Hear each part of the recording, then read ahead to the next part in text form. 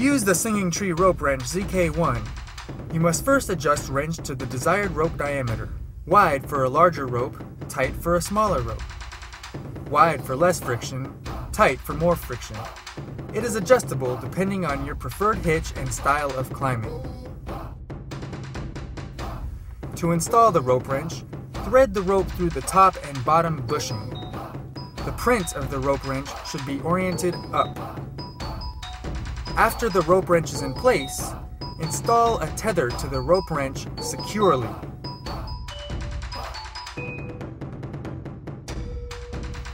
A micro pulley helps tend slack during ascent, and you can use a variety of brands and models.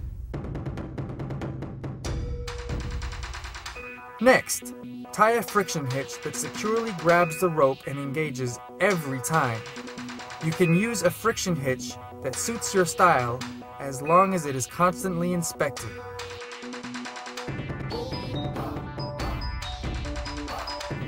The rope wrench must be used in conjunction with a rated and trusted hitch that has been tied, dressed, and tested.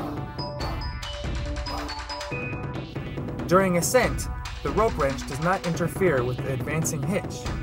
During descent, the rope wrench is engaged using a leverage design system that sinks heat and friction from your hands and climbing hitch.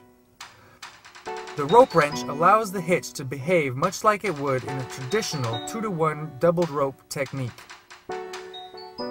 The Singing Tree rope wrench ZK1 has been designed with strength, simplicity, and durability in mind, and routinely withstands pull tests well exceeding the ANSI minimum of 5,400 pounds.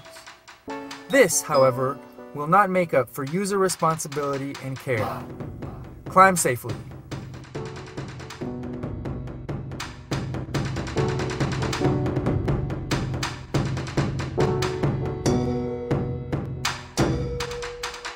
Wow.